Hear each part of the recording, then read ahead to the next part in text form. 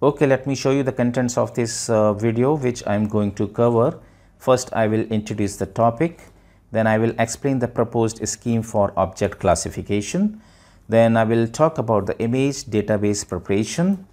After that, I will explain the ECOC based multi-class SVM classifier.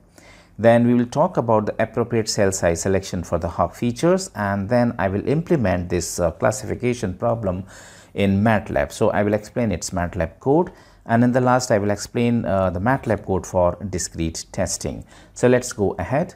But before going ahead, I recommend you to watch following my video before going to this current video tutorial, because in this video I have explained the theory of the HOG features. So here you will see that how you can compute the HOG features of the input images, colored and the grayscale images. So this will give you the complete exposure to the HOG feature calculation. The link is given in the description. So now let me start this video tutorial. So the histogram of oriented gradients HOG is a feature descriptor that is used in the computer vision and image processing for the purpose of object detection. So actually this technique counts the occurrence of the gradient orientation in the localized portions of an image. So in 2005, the uses of the HOG became widespread when the Navneet Dalal first introduced the HOG features in his PhD thesis under the bell tricks for pedestrian detections in images. So in this video tutorial, I'm going to implement the multi-class object classifications with help of the HOG features. So for this purpose, we will classify the 4 different geometrical shapes such as circle, square, star and triangle. Okay, and for classification, I will use the ECOC based multi-class SVM classifier that I will explain later. So let's see the overall scheme proposed. So this is the overall scheme. Here we have all the images, training images in training database folder. All images are first converted into their corresponding HOG features. And these HOG features are stored in the feature database. And this feature database is used to train this ECOC based multi-class SVM classifier. So once the training is finished, we get a trained classifier. So this trained classifier is ready to classify the input images. So to test its performance, we have to give the test images. So all the test images which are stored in the test image database, they are first converted into their corresponding HOG features and then given to this trained classifier. So this trained classifier will classify all these input images and we get the test outcomes. So on the basis of these outcomes, we can go for accuracy and we can plot for confusion matrix, etc. So this is the overall scheme, which is of course the simple one. So later we will see that how it will be implemented in MATLAB. And now let's talk about the image dataset. So the image dataset is available on the Kaggle.com, so you can access this easily. So the name of this dataset is the 4 shapes. So this is the download button. If you go to the website, you will see this interface. And you can download it. It is a small size 22 MB. So if you download it, you will see that you have a total 16,000 grayscale images of size 200 by 200 in the 4 categories. I mean the circle, square, star and triangle. So here are some example images from this data set. Okay, as I said, this data set consists 16,000 images. But here I am taking only the 4,800 images for training and testing for speedy demonstration. The total 4,000 images I am taking for training, I mean 1,000 images per class, and then total 800 images I am using for testing, 200 images per class. As I said, these images are of 200 by 200 size and grayscale, and I am not doing any pre-processing of these images before classification. Okay. And this is the folder structure which you have to create in your local directory. So first you have to create one folder by this name ImageDB. You can give any name of your choice here.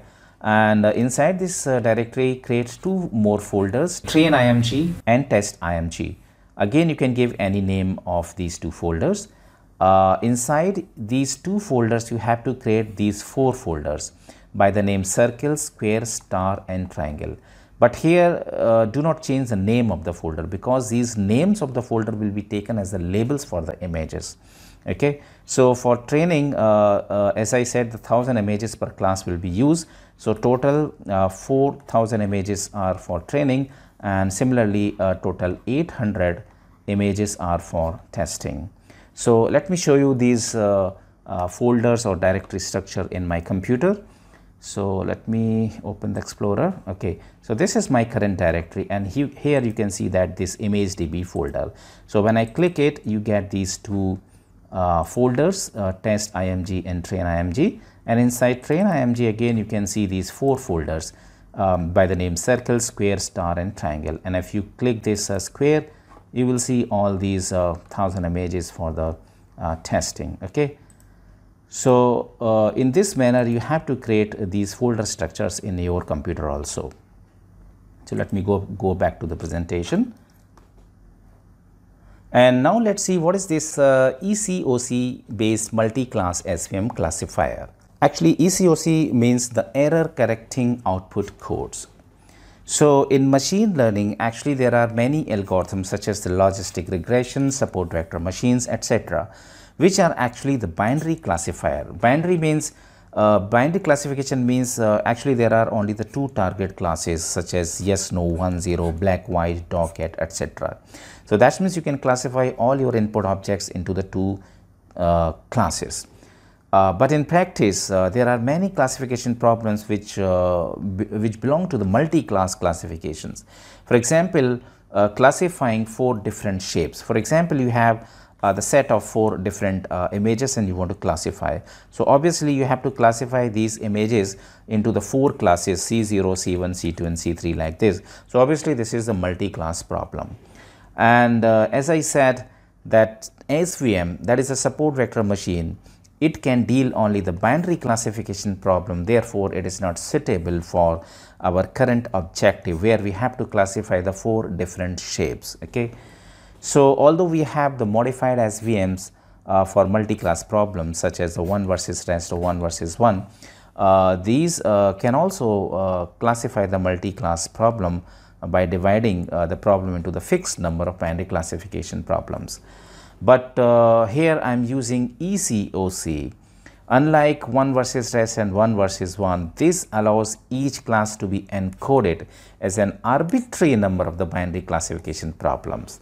And when an overdetermined representation is used, it allows the extra models to act as the error correction predictions that can result in the better predictive performance. So if you want to know more details about the ECOC, you can go to its literatures and the research papers that are available on internet. So here I'm not going to in the deep detail of this ECOC. Okay, so let's see how this ECOC classifier can be implemented in the MATLAB. So MATLAB has this inbuilt function that is a fitc ECOC xy name value pair. So here the x is actually the predictors, I mean the set of feature vectors for all the images. For example, in this case, this x is actually the HOG features of all images. Y is the corresponding class labels, I mean the output labels. And the name value, actually this is the name value pair argument. It has many options. For more details, you can go to the MATLAB documentation, but here I am covering only the 2 important ones. The first one is the coding. So if you want to define the coding, the default is the 1 versus 1. But you can go to the all pairs, binary, complete, dense, random, 1 versus all, etc. Okay, so you have the freedom and flexibility to use these coding scheme, and you can define the learners also. For example, the default is the SVM, okay, but you can use the KNN, linear, naive Bayes, trees, discriminant, etc. So it gives the flexibility to you to try any pair. Okay, now let's come to the selection, appropriate selection of the cell size for the HOG feature. Actually, this is my input image. I have taken one input image of the star, which is of 200 by 200 size, and of course it's a grayscale, as I have already explained. If you find the HOG features using the cell size 8 by 8, you get this type of HOG features. Okay, but the feature size is very huge, that is a 20,736 for this small image of 200 by 200. What is this cell size, etc., that all information you will know in my previous video, which I have shown you in the starting of this video tutorial. So I recommend you to go through that video first, so you can know what is this cell size. Okay, so if you take the cell size, although the representation looks quite good, but the feature size is very, very large. So obviously it's a memory hungry, it is not suitable for the small memory. Okay, if you are dealing with the thousands of images. Now if I take the cell size 16 by 16, then feature size is reduced to 4356, and here the HOG features also look good. And if I take the cell size 32 by 32, it is further reduced to the 900. For this case, I think this 16 by 16 is better, and I have also used a 16 by 16 cell size for the current implementation. You can also try the 8 by 8 and 32 by 32 in the MATLAB code that I am going to explain. Okay, you just have to change one code. You can also try, but I have implemented with a 16 by 16. Okay, so now let's come to the corresponding MATLAB implementation. So this is the MATLAB program for object, or I mean the shape classification using the HOG features. So first we have to prepare the database. So first you have to define the path for training img folder and the test img folder. So this train img and test img folders I have already shown you in my directories. So this includes all the training images, and the later one includes all the test images. Okay, so you have to give the path of the folders. Now with the MATLAB image data store, we are reading all these training and test images. So in this image data store, we have to include all the subfolders, and the folder names will be used as the label source. So all the training images will go into the train db variable, and all the test images will go into the test db variable. So now let's start the training. First we will read one single image from the database, training database. Let's say I'm reading this first image, and I am defining the cell size here. As I said, you can also change this to 8 by 8 and 32 by 32 if you want to do some experiments with it. So here I'm taking 16 by 16 cell size for HOG features, and now I am finding the HOG features for this first image. Okay, img. So the all HOG features go to this HOG fv variable. Okay, you can check the size of this HOG fv in the MATLAB workspace, and here we are finding the length of this HOG features, and we are reading the total number of images which are in the train db folder or train db variable. So with this information, these two informations, I mean the number of images and the size of the HOG features, we are defining one feature database. I mean this is a matrix which has the number of rows equal to the number of images in the training folder, number of images. Okay, and this is the length of HOG features. So by this way you define this variable training features. I mean this is your database that will store all the HOG features of images. After that we are reading these images one by one from the folder, and we are finding their corresponding HOG features and then storing in this matrix. Okay, so that's why we are completing the HOG feature database. So this HOG feature database will be used to train the classifier, and with this command we are reading the labels. Okay, as we have the 4 different shapes, so it will include the 4 labels like square, circle, triangle and star. And this is how we are implementing this ECOC based multi-class SVM. So this function I have already explained. So in place of x and y, you can see that X is the input, that means all HOG features of training images, and Y is actually including all the corresponding labels of images. And I'm not defining any other parameters, that means all other parameters are at their default values. So default values, as I said, for classifier it's SVM, for trainer, and coding scheme is 1 versus 1. So once this is done, your classifier parameters will go into this classifier variable. It will take time, okay, depending on the speed of your machine and the number of images in the training folder. It will take some time in training. So once training is completed, you will get this classifier model in your workspace. Now let's do the testing. So again, we are reading the number of total images in the test folder. So total test images, and then test features. We are again defining a database which includes all the HOG features of all test images, right? So these are all test images, number of test images, and this is the size of HOG features, size of HOG feature. So this matrix is also defined here or initialized, and then we are reading these test images one by one.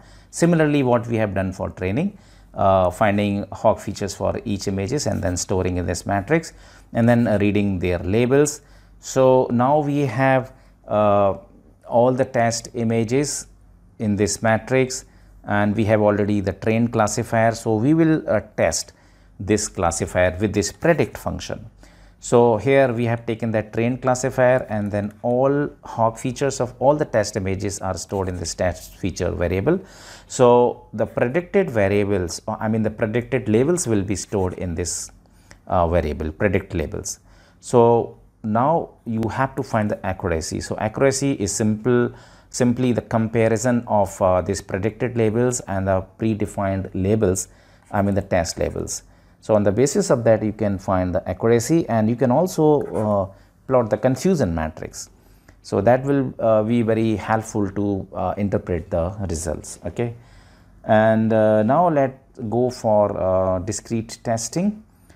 Discrete testing means, actually in the previous program we have given all the test images at once, and you will get the answer in terms of the accuracy, percentage accuracy, and the confusion matrix. So there is no visual output. In this case, I have implemented this program so that you can give one image at a time, and you can see the corresponding retrieved output. So there is a visual output for understanding. So here we are reading one image from any directory as an input image, and defining the cell size, and then extracting the HOG feature of it.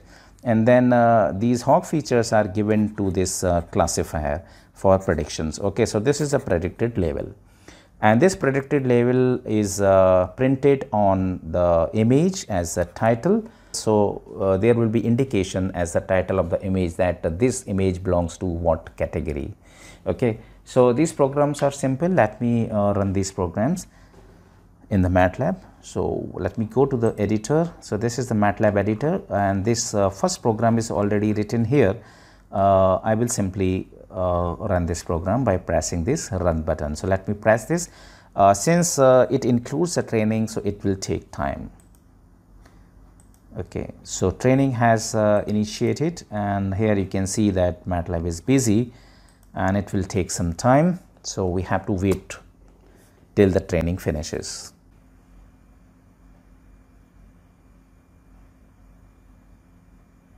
Okay, training is done. You can see the confusion matrix is plotted, and see the accuracy. Accuracy I achieved here is 100%. 100% is okay.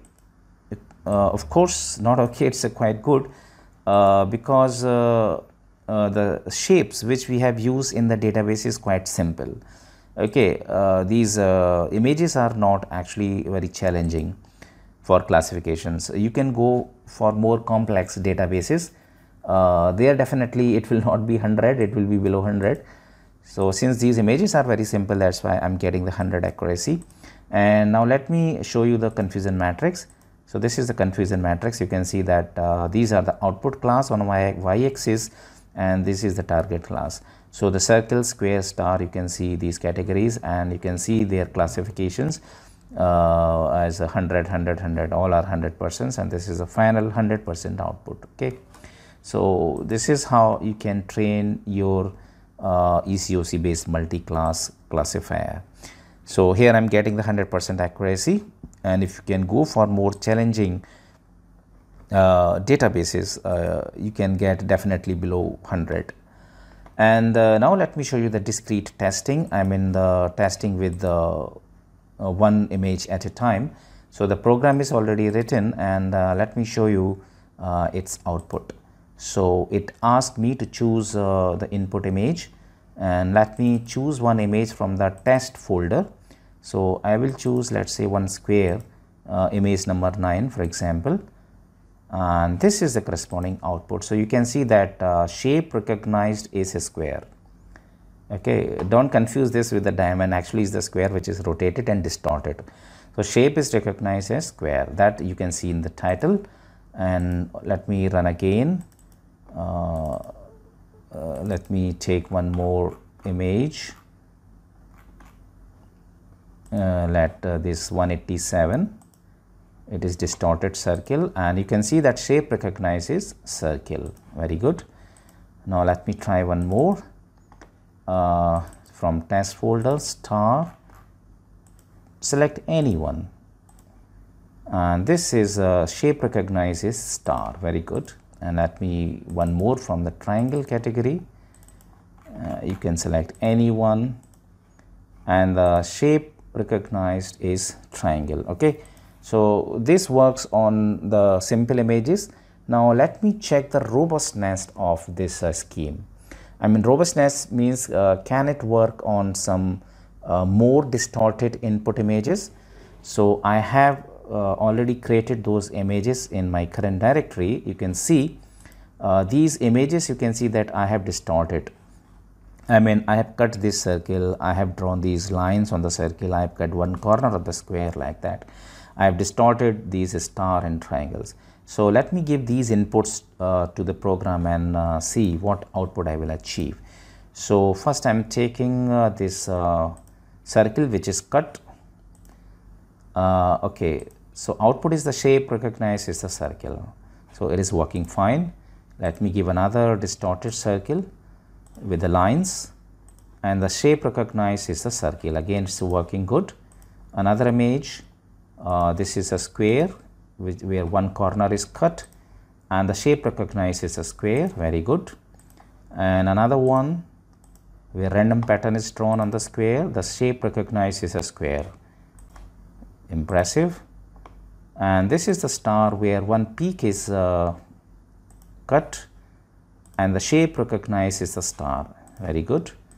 And this is a heavily distorted star, and again it is recognized well, shape recognized is a star. And let me try for the triangle. This is a triangle where all three corners are cut, and the shape recognized is a triangle. It's also good. And the last one, this one, and the shape recognized is a triangle. So here you can see that this scheme is accurate as well as it is robust also. I mean, it can classify, it can recognize the heavily distorted input patterns also. So this is what I have explained in this video tutorial. I hope you have liked it, and you have learned it, and you will definitely implement this scheme for your project work or just for learning. So I really thank you all for watching my video, and please like it and share it, and stay tuned with me for more such interesting videos to come. Till then, goodbye.